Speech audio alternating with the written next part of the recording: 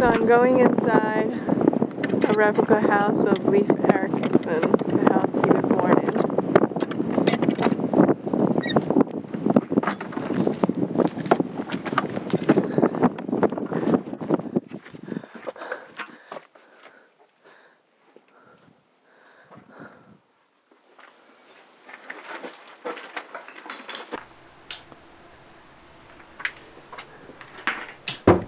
Oh God.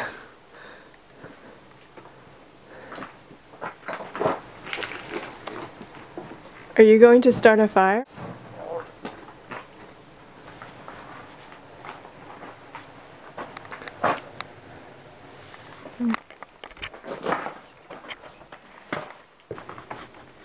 I see what you mean. So the house can be taken apart, disassembled, not necessarily with nails or anything like that, just with posts. Yeah. Oh. They could just move around. If it got colder in this place, they would go further south for this season, fish there, and then they would move up north again. But they are nomads, so. So they needed to move to survive, and because they didn't, they died. Yeah. Interesting.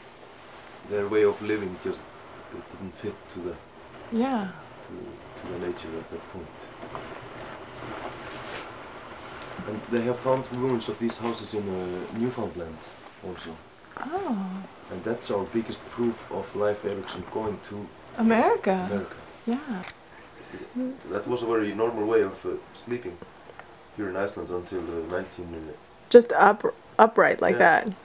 I've been sleeping in my car like that. Yeah. And it's been pretty comfortable.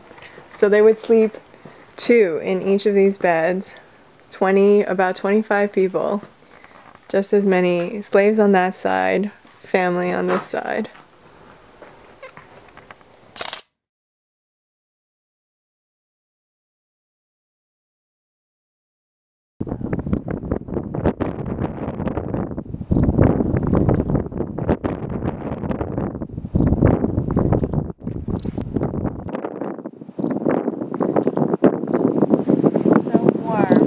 It's not being used as a hot tub anymore, mainly as a wishing well.